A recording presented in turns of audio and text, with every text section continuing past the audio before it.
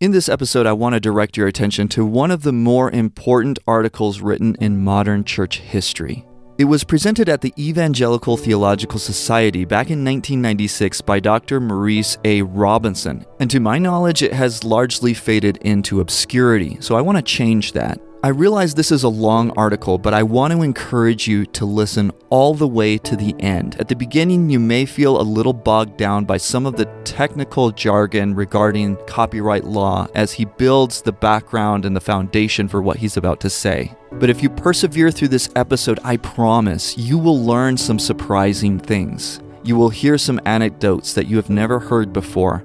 And overall, I think you will be inspired with a new zeal to take part in a movement to release God's holy word from its bondage, not to the dark chains of Rome in the Middle Ages, but rather to the dark desire to create profitable merchandise out of the very word of God.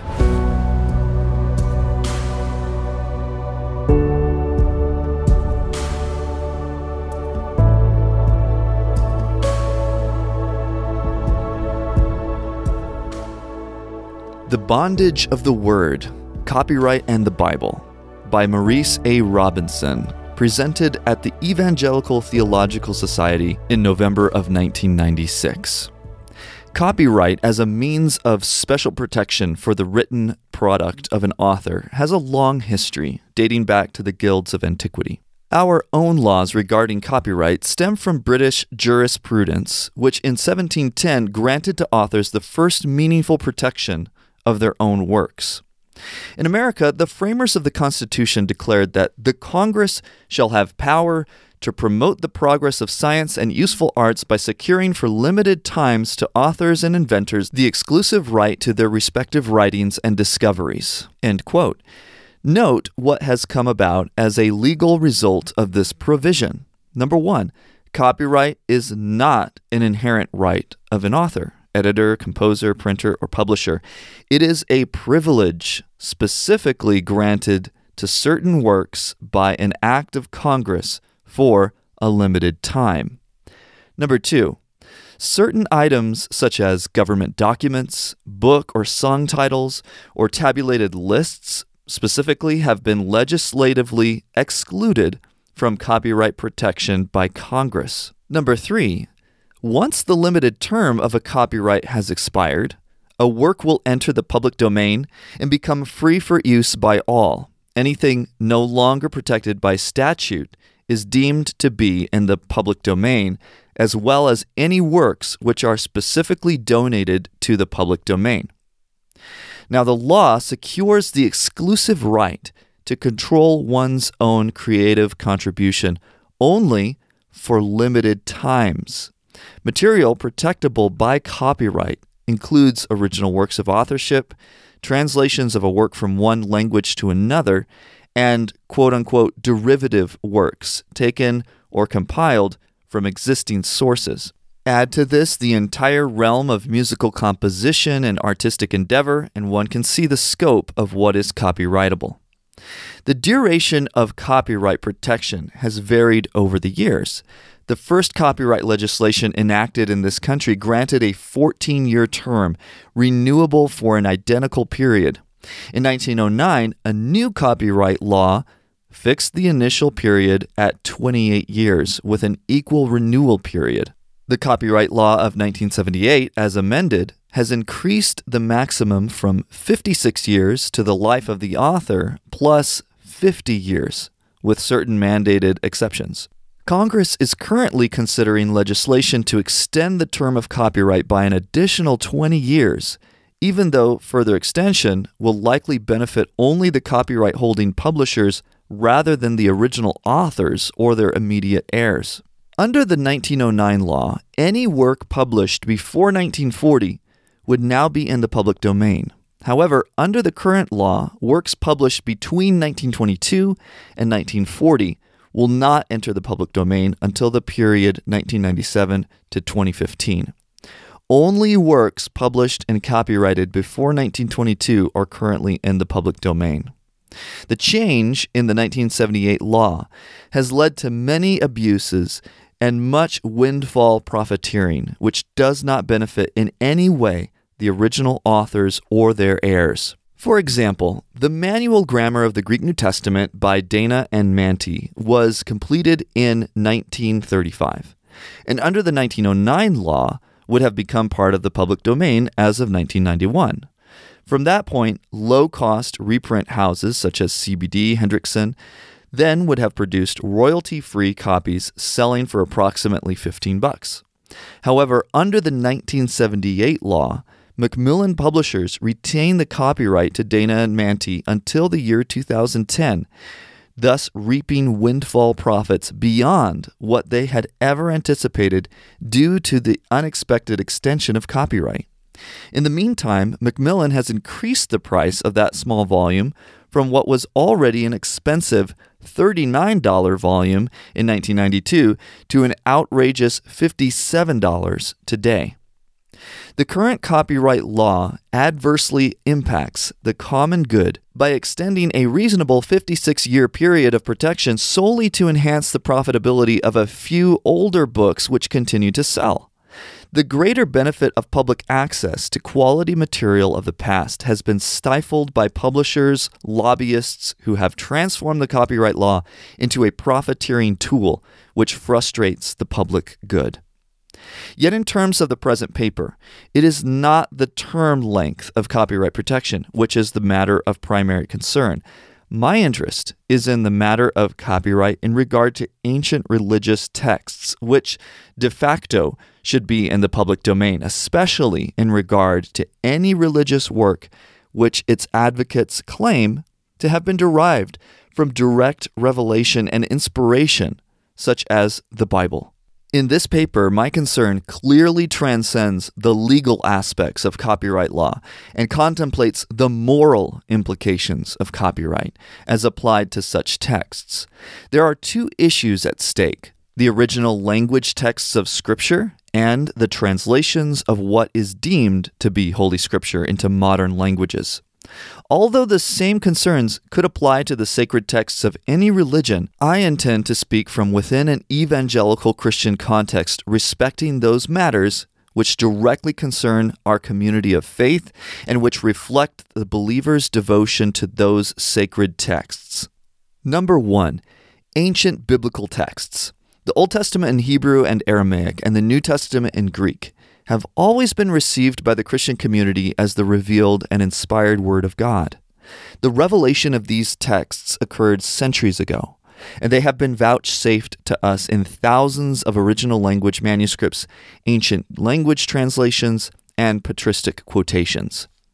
The science of textual criticism has labored long and hard to ensure that the printed editions of the Greek and Hebrew texts we currently enjoy are substantially identical to the text originally revealed by God and inscribed by the human authors. So much labor and effort has been devoted to the restoration of the sacred autograph that in most cases we are 100% certain as to the original reading of the text, and even where differences of reading occur, we are quite certain that the true reading is preserved among the manuscripts we currently possess. It might seem inconceivable that any modern printed edition of these ancient sacred scriptures would ever impose a claim to copyright, since the public domain nature of these ancient texts should be plain by virtue of age.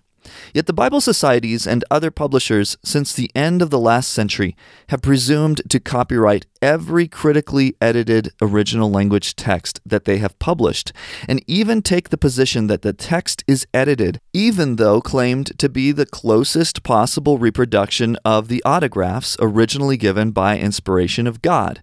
And they claim this to be the specific intellectual property of the Bible societies themselves. Note that this writer does not object to the copyright of introductions, appendices, the forms of an apparatus, or other explanatory details, but the biblical text itself should be a different matter. Certainly, the vast labor of learned editors in collating manuscripts, comparing and evaluating the variations, and publishing the text, determined by such scholarly effort, is valuable for the Christian community as a whole. But the question is, whether such labor should be restricted by copyright from its free and open use by God's people.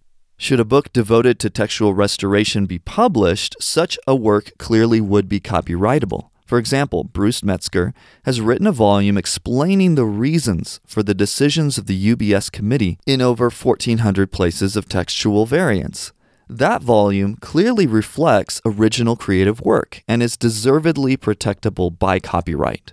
The biblical text itself is a different matter, however. The facts are plain. Over 90% of the biblical text is common in all editions, regardless of text type, whether printed in the present century or in the 1500s. Further, almost every variant reading cited in modern critical editions was known and published over a century ago, and scholars have been free to select from among a mass of variants since the time of Mill in 1707. All these variant readings are as much a part of the public domain as the Greek text itself, regardless of their individual selection or rejection by modern critical editors. The present writer compared the entire Greek text of the 1994 Nestle 27th edition against the now public domain 1881 Westcott-Hort Greek text. Out of approximately 138,000 words, there were only 1,600 variational differences between both editions, and half of these were merely the presence or absence of brackets surrounding the identical text. Most of the remaining 800 differences were already clearly known from previously published editions, critical apparati, or collations of the past century, which shows clearly that in textual matters, as elsewhere, there is nothing new under the sun. It's interesting to note that the editors of the UBS and Nestle 27 text made at least one alteration from the text of Westcott and Hort in every book of the New Testament, seemingly thus to ensure that their edition would not be identical with the public domain Westcott-Hort text in any given New Testament book. By rearranging variant readings, they produced a text differing only sporadically from that of the Westcott and Hort. The resultant text, which remains 99.9% identical to its public domain predecessor, is then somehow claimed to be unique, the result of contemporary scholarly labor and thus copyrightable. A similar procedure is followed in regard to the Bible Society's Stuttgart edition of the Hebrew and Aramaic Old Testament, which merely reproduces the exact text of the ancient manuscript St. Petersburg, Leningrad B19A, whose text remains virtually identical to almost all other manuscripts and previous printed editions of the Hebrew Bible. Even where slight differences occur in the manuscript B19A, which reflect scribal peculiarities or differences between recensions, virtually all of the basic variations had long ago been noted in the collation data of Kennicott and Rossi from the 1700s. Again, there is nothing new under the sun, and that which is not new should not be copyrightable. Some might ask, however, is not the deep and diligent labor of the critic sufficient in itself to merit copyright protection? The answer is no. Supreme Court decisions such as Rural Telephone versus Feist have declared that what is termed quote-unquote sweat of the brow labor, based upon intellectual decisions regarding pre-existing factual data, is specifically excluded from copyright protection. Editorial selection from pre-existing public domain readings does not, in itself, create a protectable entity. The present writer has prepared a volume, the Greek New Testament according to the Byzantine majority text form. Every reading in that edition, though carefully selected by myself and my co-editor from among numerous variants, was derived from pre-existing public domain sources, and copyright is thus only claimed for the introduction and appendices to that volume. Yet how, by any criterion, a text constructed out of pre-existing ancient manuscript data should be copyrightable seems beyond comprehension, even if that text reflected the result of 15 years of joint editorial research and evaluation of individual variant readings. But the truth is plain. Our labor created nothing new, but merely utilized freely available material from the past in light of a specific text-critical methodology in order to construct a close approximation to the autograph text. Sweat of the brow labor of this nature is not copyrightable, regardless of its merit. My editor and myself freely offered the electronic form of our text to the public and to the publisher with no thought of remuneration or personal gain, specifically because it was the biblical text which was at issue. There is no reason, no good reason, why the Bible societies or other publishers should not apply the same policy to the original language source texts of the Old and New Testaments. If a work is merely a reflection of a public domain text or a reproduction of public domain variations from manuscripts which make up that text, copyright should not be claimed. There is no original work being performed, and the creative selection which produces the final product is strictly labor-based. Scholarly labor in such a situation, which is commendable, merely selects a pattern of readings out of pre-existing data and publishes that pattern as an edition of the Greek or Hebrew Bible. Much labor is involved, and certainly the laborer is worthy of his hire. The authors or publishers of such editions will generate the deserved profit from the initial publication of such works. However, the text as an entity should not be copyrightable, though introductions, prolegomena, and the specific format of a critical apparatus are protected. Once the publication of an edited biblical text has occurred, anyone should be able to utilize that edition freely as public domain material, since those texts themselves claim to be nothing more than an almost exact equivalent of the inspired autograph. God himself was the initial publisher long ago. Does he not hold the ultimate copyright to his own divinely revealed words? Is God's intent to benefit his people by the free and unhindered dissemination of that word or not? The time is long overdue for the Bible societies to renounce copyright on the original language texts of the Bibles that they prepare and distribute. This especially includes the elimination of the incongruous policy of charging a license fee or royalty payment in order to utilize what they claim are the original texts of the Word of God in either printed or electronic form. The Bible societies were constituted to serve the churches and to be supported by free will offerings from God's people. Their charter declares their mission to be a united endeavor based upon cooperation from Christians and churches of various denominations to promote the dissemination of copies and portions of Scripture at the lowest possible cost, with the goal of enhancing and not of restricting the distribution of the biblical texts and translations.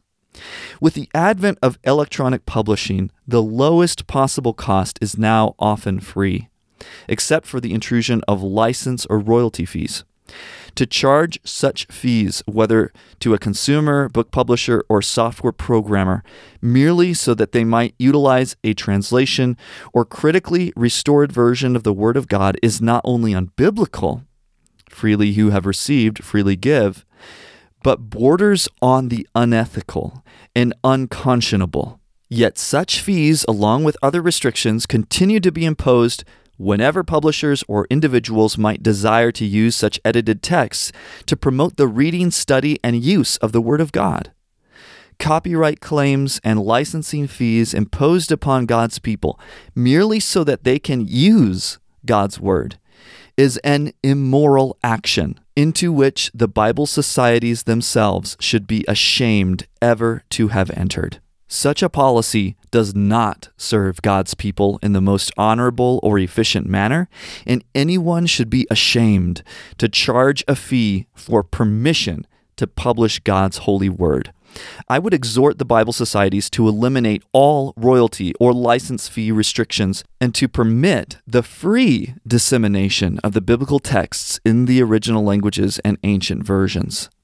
While it is obviously permissible for a publisher to recoup costs of production and advertising in their own printed volumes, it is quite another matter to claim that the very text of the Word of God is some sort of quote-unquote proprietary matter or intellectual property, which can be bartered and sold by those who maintain the exclusive copyright to such. There is a guilt which remains upon certain heads in this regard, and the Bible societies in particular need once more to recognize their original mission and purpose and begin to support those purposes with integrity and responsibility, and not with bullying legal claims to talk of intellectual property, which supposedly subsists in man's rendition of God's holy word. Number 2, modernized Bible versions. Another area in which the laws of copyright have been invoked to the disadvantage of God's people involves modernized English renditions of previous English translations. Certainly, translations from one language into another is protected by copyright law. This includes modern translations of any ancient text, even though the original language forms of such texts may be in the public domain. Homer's Odyssey, translated into English, is clearly protected by copyright, but it's questionable whether putting the works of Shakespeare into contemporary English rather than its 17th century form is really, quote-unquote, translation. A questionable and thin use of the translation provision of the copyright law has been manipulated by certain publishers to create an illusion of translation when little or no real translation has occurred. Translation reflects the original creative work of those who render a text from one language to another. A simple modernization of older English words or expressions to those in current use is not translation, nor is the restructuring of antiquated English syntax. Merely because a rendition ultimately derives from a non-English original is not sufficient ground for presupposing that modernization of the archaic English text is a primary act of translation, regardless of whether the original language texts are consulted and diligently compared during the modernization process. For example, no one would claim that the KJV is a translation of the Bishop's Bible, even though a similar process occurred in that revision, paralleling what one sees in the NKJV or NASV. There is no original creation involved in such a process, and the result should not have been copyrighted, let alone have become proprietary to any individual publisher. Infringement cannot and should not occur when significant creativity has not been involved in the production of a work. This, of course, does not preclude a publisher from claiming and even filing a copyright protection. The U.S. Copyright Office will supply notice of copyright to almost any work submitted with the proper forms and fees. The Copyright Office does not have the time or manpower to determine the validity of that copyright, but notes that any infringement of copyright must be pursued in a court of law, and only the court can determine whether a claimed copyright is valid. The fact that a work is issued a certificate by the Copyright Office does not make it a valid copyright. Consider a parallel example. Were I to prepare and attempt to copyright a novel derived from John Grisham's The Firm, with 95% of my text still in agreement with Grisham's original wording, only the names of the characters might be changed, I certainly would not possess a valid copyright, regardless of the action of the U.S. Copyright Office concerning my application for such. In fact, I certainly would be liable for damages due to plagiarizing infringement.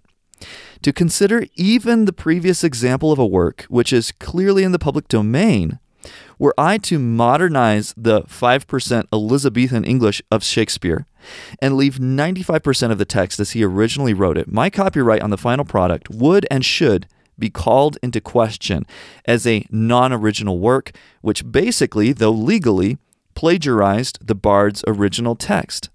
Certainly, I could not be sued for appropriating public domain material, but anyone else could modernize Shakespeare in an identical or near identical fashion so as to produce a text like my own, and I would have no legal recourse since by definition infringement could not occur. The slight modification of an original source does not represent a creative production which should be protectable by copyright. It would smack of blatant plagiarism for me to claim authorship and copyright and royalty protection for my Shakespearean text where 95% of it remains identical to the original. The case is no different in regard to so-called English Bible translations, which are primarily mere modernizations of older public domain versions. The bulk of the text of such modernizing versions is identical to that found in their public domain predecessors, and almost anyone familiar with contemporary English would be able to perform the same task, even without a knowledge of the original languages. Despite claims to that effect, the modernization of archaic language and restructuring its form of expression, even in light of the original underlying texts, is not and should not be considered translation, nor should be protected by copyright. There are two major translations currently marketed as modernizations of older translations which long ago became part of the public domain in this country. Regardless of the scholarship involved in its production, the New King James Version is little more than the modernization and restructuring of the 1759 Blaney revision of the 1611 KJV. Words and phraseology were updated, but significant real translation rarely occurred. The facts are simple. The average person who can handle Elizabethan English, not being familiar with the NKJV and not consulting such in the process, could randomly select almost any chapter of the original King James and modernize it so successfully that he or she will find that the resultant text will be approximately 95% identical to the NKJV. Such a revision process primarily concerns simple matters such as the alteration of thee or thou into you, or the altering of God forbid into may it not be or certainly not. Whether one proclaims thus saith the Lord or thus says the Lord, the public domain nature of the text remains evident. Even the removal of archaisms, such as replacing neasing with sneezing or letteth with restrains, is not translation, but simple, non-copyrightable modernization. Such a modernization process also includes basic syntactical restructuring. Know ye not becomes know you not, and must be restructured to do you not know. Again, no real translation occurs with such a process, but merely the modernization of older forms of expression within the same language base. Most anyone familiar with older and current English should be able to produce a nearly identical product, even without consulting and comparing against the original Greek and Hebrew and Aramaic underlying texts. The case is simple. No one should presume to claim copyright protection for simple English modernization, whether the text be that of Shakespeare or the Word of God itself. Yet every modernized revision of the KJV claims copyright protection, not only the NKJV, but also minor additions such as J. Green's Modern KJV and the recently advertised 21st Century KJV. None of these additions reflects a true work of translation, since little or no real translation has actually occurred to produce the final product. The Lockman Foundation similarly claims copyright for their translation of the New American Standard Version when it also is little more than a modernization of the public domain American Standard Version of 1901. As an experiment, the present writer modernized a sample chapter of the New Testament, Matthew 4, from the ASV 1901 without consulting either the NASV or the Greek text. Without even trying, my modern English result was 96% identical with the wording of the NASV. In the 4% where differences of rendering occurred, either my own or the NASV rendering could have been acceptable. I, of course, was prejudiced in favor of my own rendition.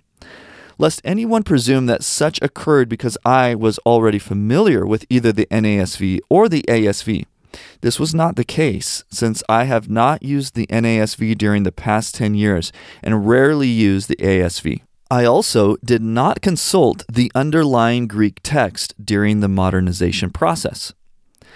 The claim is regularly made in promoting both the NKJV and the NASV regarding the diligent and strenuous labor of numerous editors and translators of both translations over a period of many years at great expense, and how stylists went over every line of the product to bring it to perfection. While this is true, and a noble undertaking in all respects, the fact remains that despite all the hoopla, the end result in either version is a product which, in general, the average English-speaking person with simple common sense could create on the fly as he or she read from the original KJV or ASV, modernizing the English as need required. Certainly those who know the biblical languages can improve the final product at certain points, but for the average person, the end result remains similar to what anyone without the benefit of scholarship or ancient language skills could accomplish. The current text of both editions remains primarily a mere modernization of pre-existing public domain translations. By pressing a claim of copyright, both the Lockman Foundation and Thomas Nelson Publishers suggest that there is something original, creative, and unique in their modernized translations. But remember Grisham and Shakespeare.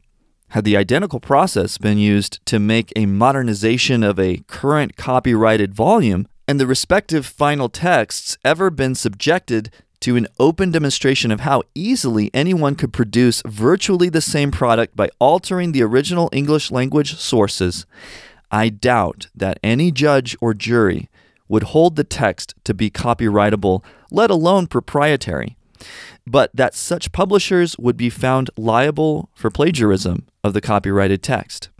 The advantage which the KJV and NASV publishers possess is that, just as with Shakespeare, no one can or will bring charges from the original KJV or ASV in regard to infringement. So it seems ludicrous that they should then claim a particular proprietary right in the modernized product merely because no claim of infringement is possible.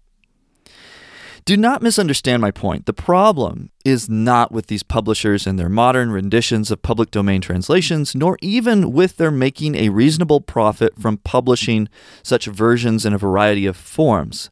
The problem is with the specific claim that such texts must become exclusive and proprietary to them, protected by copyright and requiring a license or royalty fee from anyone who might otherwise desire to publish and distribute those texts. One publisher who licenses the NASV from the Lockman Foundation told me that they must pay a royalty fee exceeding 10% to the Lockman Foundation for each copy of the NASV that they sell. This should not be the case, considering that virtually anyone could produce a near-identical product with no expenditure of effort beyond mere English modernization of the 1901 ASV. Allow me to propose a money-saving alternative for all publishers. Assemble a team of scholars who will work voluntarily for the glory of God alone, who will then use computer technology for search and replace, and finally completely modernize the 1901 ASV from scratch so as to produce a totally public domain version of the ASV. The result will be a royalty-free, modern American Standard version, which will be 95% or more identical to the wording of the NASV, but which will require no licensing or royalty fees for anyone to use. Such a text would clearly be available freely to all, and anyone would be free to publish that modern ASV with no copyright problems, let alone licenses or royalty fees. The same can just as easily be done with the KJV so as to produce a free public domain equivalent to the NKJV, which would be nearly identical to it. The rationale for such a proposal is clear. The Word of God in any form should be free for all to use with no restrictions or hindrances to hobble the free dissemination of God's holy word to a dying world. License and royalty fees have become attached to the text of the Word of God primarily because publishers are more interested in the almighty dollar than they are in a commitment to serving God and ministering to His people. Note that I am not arguing that publishers should not print and distribute numerous Bible editions, nor that they cannot make some profit on each copy sold. I am rather railing against proprietary restrictions which hinder the free and open dissemination of God's Word, regardless of translation, whether such restrictions are designed to enrich the publishers or not. The KJV itself appears in hundreds of editions from numerous publishers in every type of format, varying in price and quality. The 1901 ASV has also been reprinted by various publishers since it entered the public domain in 1957. The publishers of the KJV or the 1901 ASV make whatever profit they can in a free market economy and serve the people of God in the process. No proprietary claim can be involved with the dissemination of those versions, since they are already a part of the public domain. It should be recognized that neither the quality of the KJV or ASV nor the profits for their publishers are harmed by the free and open availability of these versions from multiple sources, and God's people derive great spiritual benefit thereby. But licensing and royalty restrictions imposed upon the modernizations of those versions reflect a bold attempt to seize the rights to God's Word from His people and financially to restrict the free distribution of that Word until the proper fee be paid. Publishers should freely release such modernized versions into the public domain so that all the people of God may be unrestricted in their use of such, with no financial or legal hindrances attached. Every publisher can earn a just profit by marketing the biblical text in a multitude of specialty editions. There is no question that introductions, study notes, and supplementary materials which appear in such editions will remain proprietary and protected by copyright. The only issue is that the text of Scripture itself should be freely distributable, regardless of translation. Modernized versions of public domain translations should not become the peculiar property of any publisher, regardless of sponsorship, how many revisers participated, or at what cost. The ultimate product of sweat of the brow, labor, should not be copyrightable. Real translation, a recasting of the biblical text into a wholly unique form of expression directly from the original languages, has not occurred in such cases. Only the modernization of an existing freely available text. Number 3, other modern translations. But what about translations which are not mere modernizations? According to the law, these indeed can be copyrighted and thus licensed to various publishers and distributors for a fee. Most modern dynamic equivalency translations fall under this category, whether the New International Version, the Jerusalem Bible, the Contemporary English Version, or the many others currently in print. One can wonder, however, whether the motivating factor in the multiplication and publication of such translations is the glory of God or the enlargement of publishers' bankrolls.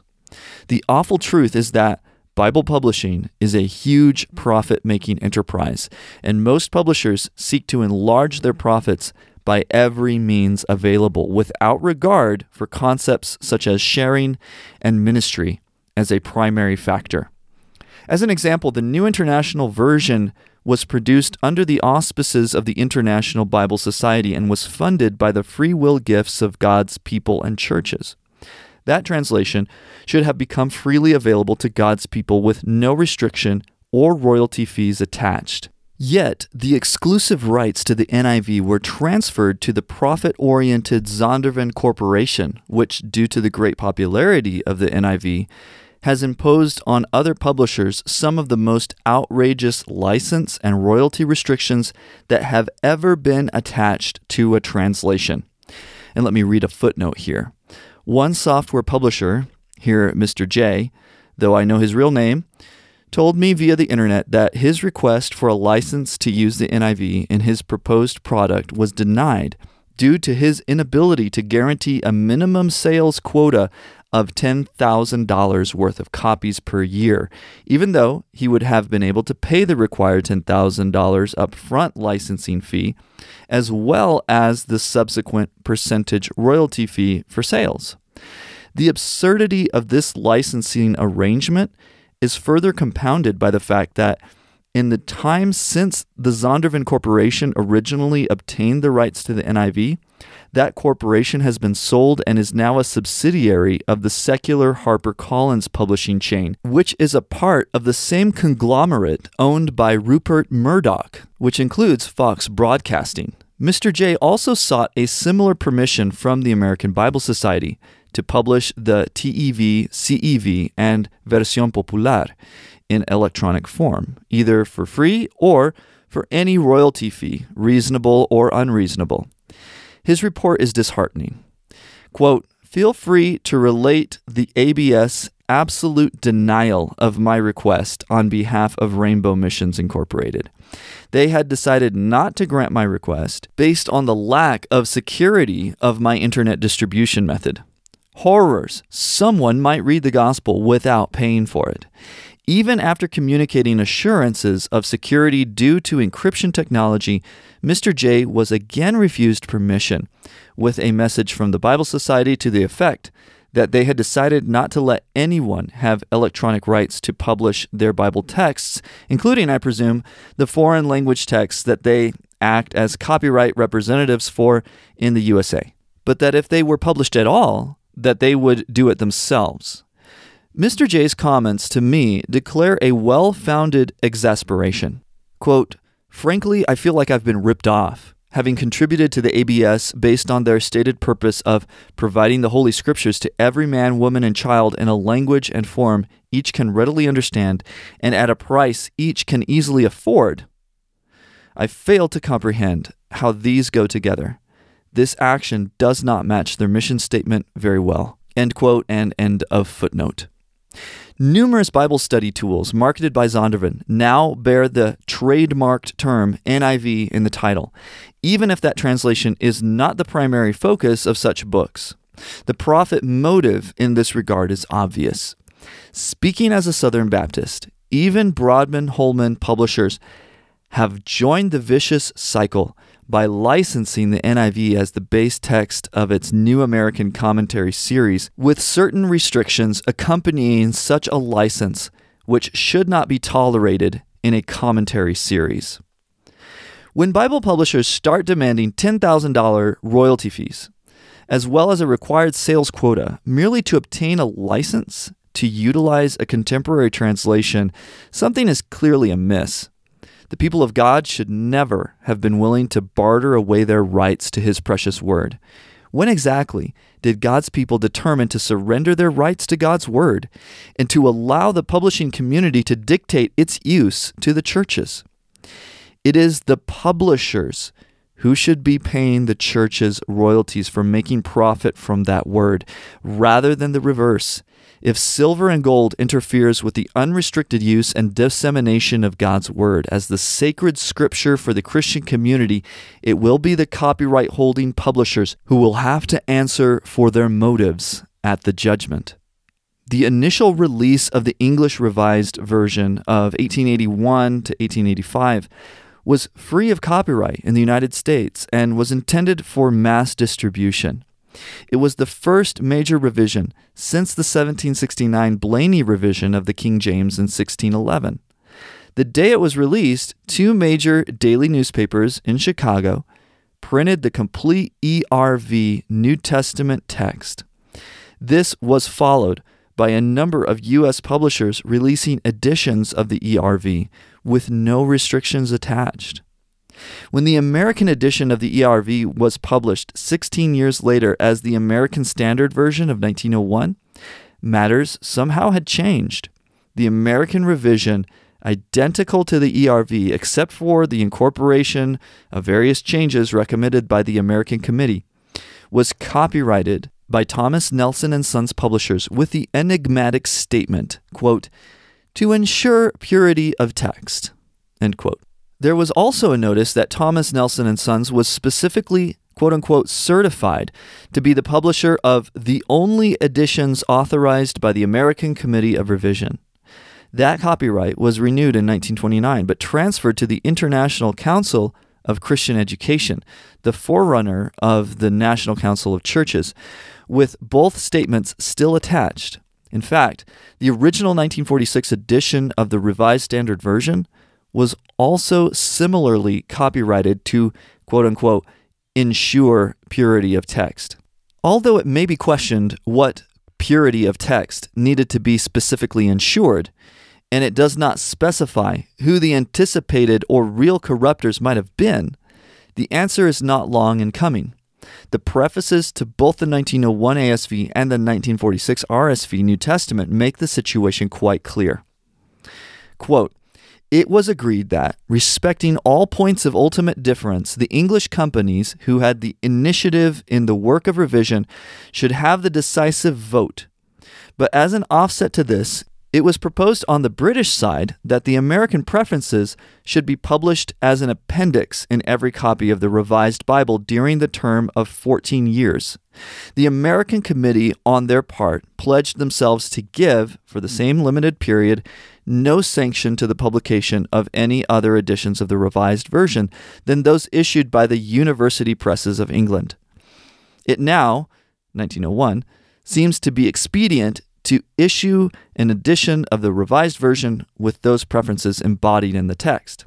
Because of unhappy experience with unauthorized publications in the 2 decades between 1881 and 1901, which tampered with the text of the English Revised Version in the supposed interests of the American public by placing the American preferences into the main text rather than in the appendix, the American Standard Version was copyrighted to protect the text from unauthorized changes."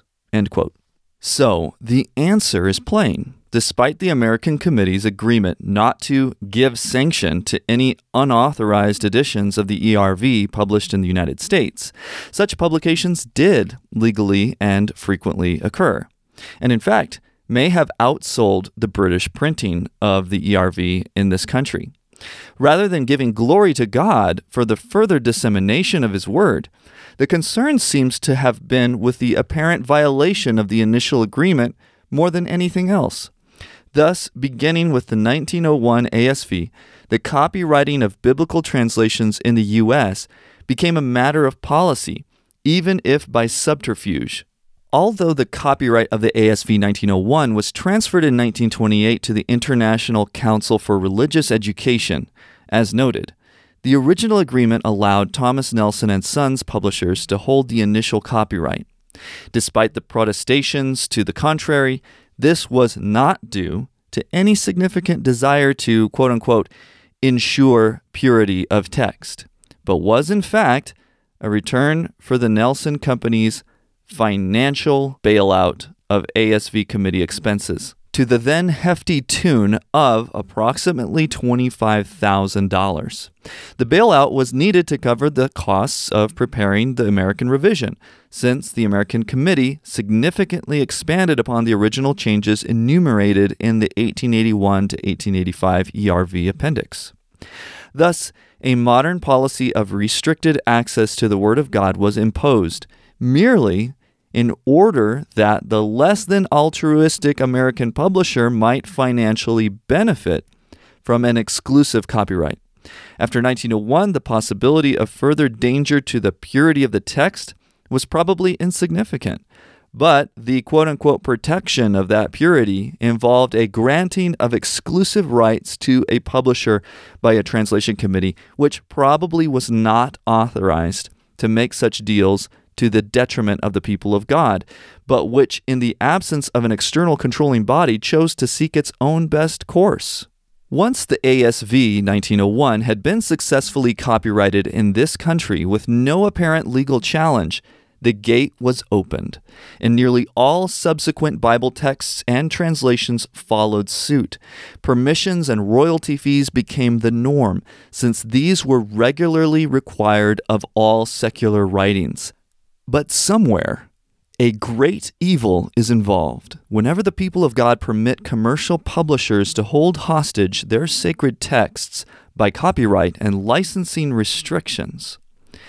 For far too long, the Christian community has been distracted from seeing the full implications of this matter, and the time is rapidly approaching when it may be too late to take reconstructive action. The Word of God is itself the peculiar possession of the people of God. It should never become the exclusive property of various publishers and license providers who offer to dole out divine revelation for a fee. The primary incentive for publishing the Word of God should not be the engendering of profit for the hireling publisher, but that the people of God might use His Word for both their own edification and the evangelization and discipling of the nations. It is high time that the Christian community awaken itself to the situation and dispatch a loud and strong cry in order to reclaim the biblical text from those who have made it into proprietary merchandise. It is not the purity of the text which has to be protected, but the liberation of that text from those non-church entities who desire to profit unjustly from marketing God's word back to God's people, who should own and control the dissemination of that word in the first place. Our ministry to a dying world requires sanctuary from the profit motive in regard to our sacred texts. And let me read a footnote here. The Westminster Confession of Faith offers a typical comment to this effect. Quote, "It pleased the Lord at sundry times and in diverse manners to reveal Himself and to declare that His will unto His church, and afterward for the better preserving and propagating of the truth, and for the more sure establishment and comfort of the church, against the corruption of the flesh, and the malice of Satan, and of the world, to commit the same wholly unto writing, which maketh the Holy Scripture to be most necessary." Article 1 of the Holy Scripture. End of footnote. So the commercial copyright, quote-unquote, owners of biblical text should once freely and clearly release those texts back to God's people for their unrestricted and unhindered use.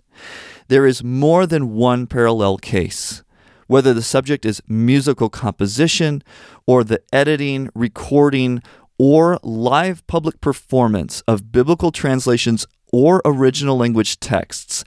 One either performs his or her labor first for the glory of God or for financial enrichment and personal glory.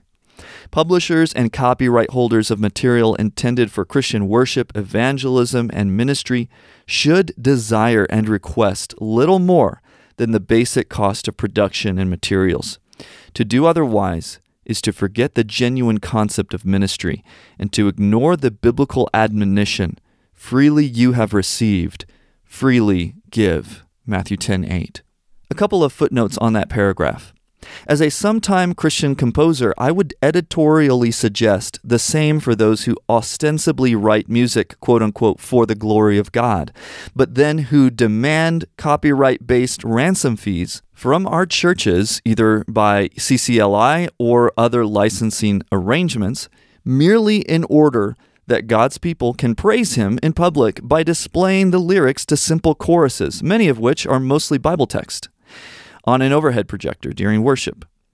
While the laborer is worthy of his hire and deserves just compensation for the initial sale and recording of music for commercial purposes, it remains absurd for such a composer to claim that, quote-unquote, "God gave me this song," and then demand compensation for what is specifically claimed to be God's revelation. But in public worship, the people of God should freely praise Him with any psalms, hymns, and spiritual songs with no license or copyright restrictions to hinder such worship. Christian songwriters and musicians had better sort out their priorities and decide whether for public worship, at the very least, their music is freely dedicated to God's people for the glory of God and God alone, or whether the ultimate object is personal financial profit.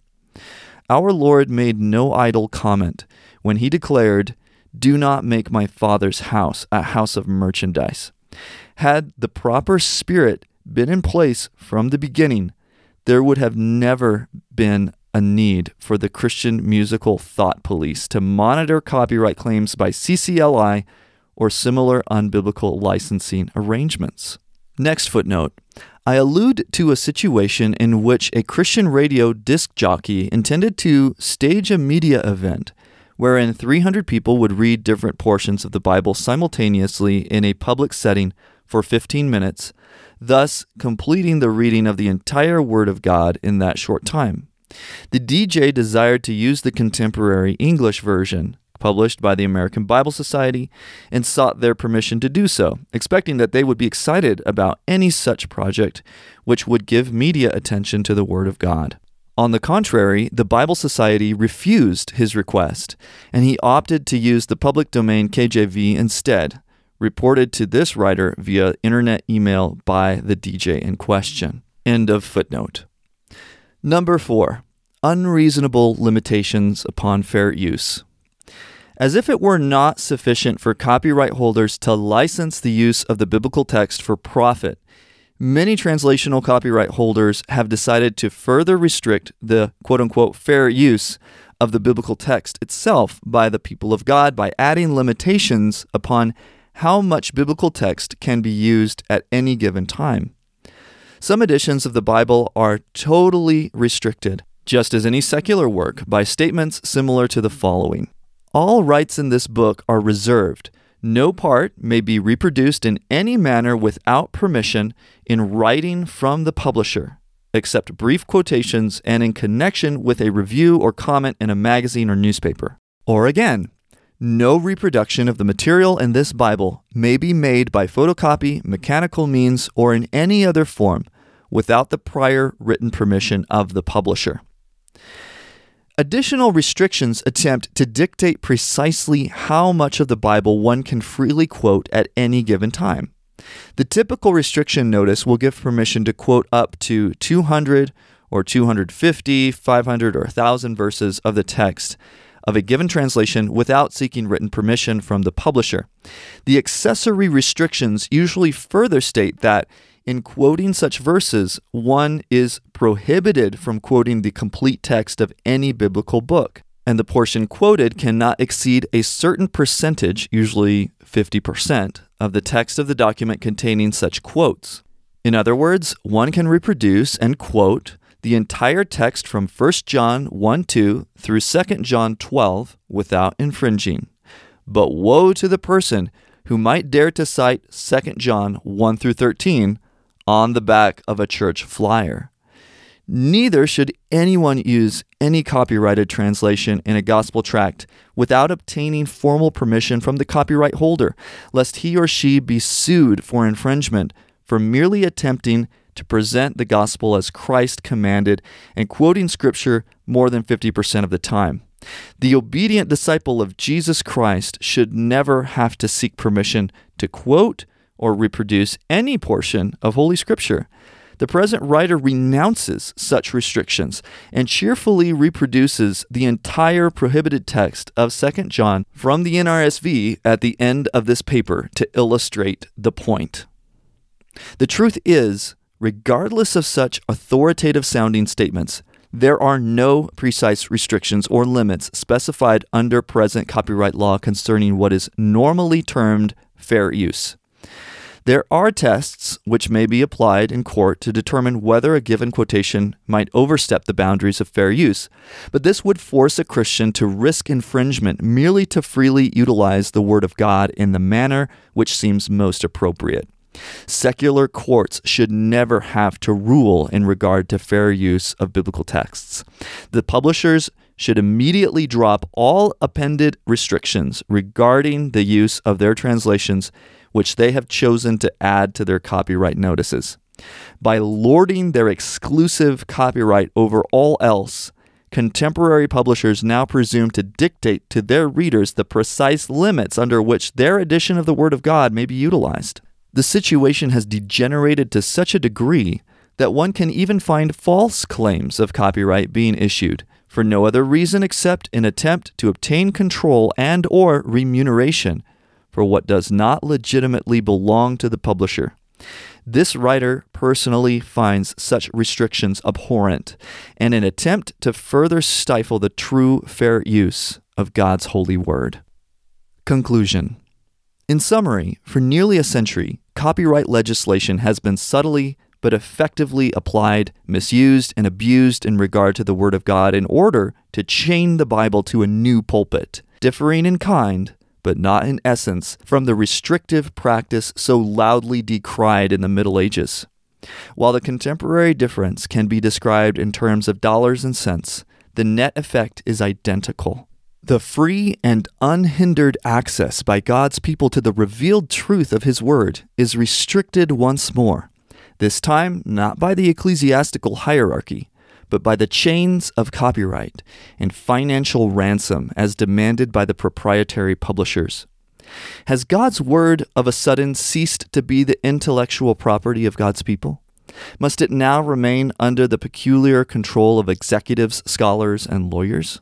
In contrast, I find it commendable that Richard Francis Weymouth, when creating his own original translation entitled The New Testament in Modern Speech, 1929, permitted that work to be published with no notice or claim of copyright, even though it would have been legally possible for him to have done so. In comparison with all other modern versions, Weymouth's magnanimous gesture passes almost unnoticed. Yet a great spiritual benefit is derived from quietly performing one's work and releasing it solely to the glory of God with no anticipation of personal profit or remuneration. Such a quality is sadly lacking among the contemporary commercial publishers, and even within the Bible societies themselves, who are constituted expressly for the wide and economical distribution of the Word of God. The abuses noted have a common link, and that is the desire to create profitable merchandise out of the Word of God. Such is nothing less than a deceitful handling of that very word which condemns such a practice. The judgment of God in regard to the profiteers is no different than that which Jesus and Paul declared so long ago. John 2:16, "Take these things from here. Do not make my Father's house a house of merchandise." 2 Corinthians 2:17, "We are not as the many, making merchandise of the word of God." 2 Corinthians 4:2, "We have renounced the hidden things of shame, not walking in craftiness or handling the word of God deceitfully." There is no need for negotiation concerning the contemporary bondage of the word. It already exists, and there seems to be no sign that such abuse will diminish.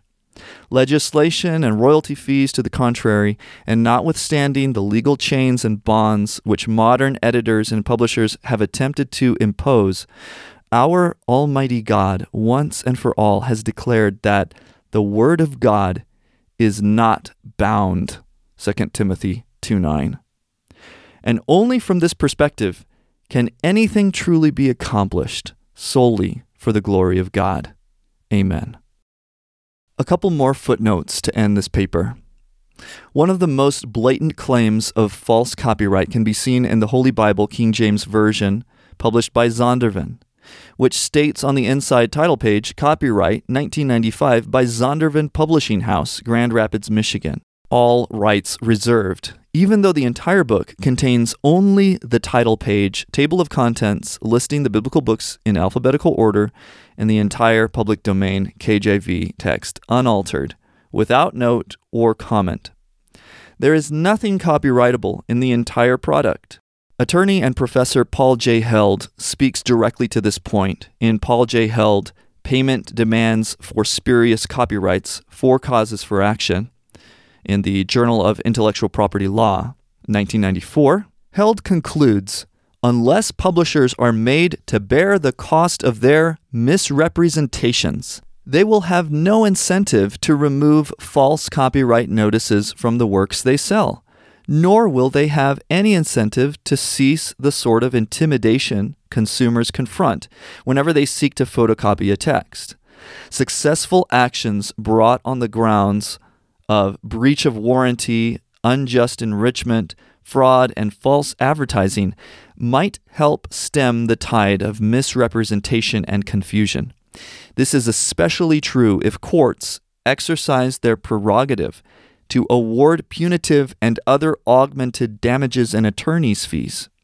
Until the publishing industry is jolted into compliance with sound public policy, consumers will continue to be induced to part with their money by spurious claims of copyright. And finally, it is noteworthy that the Muslims tend to consider the text of the Quran as public domain, and this even in translation.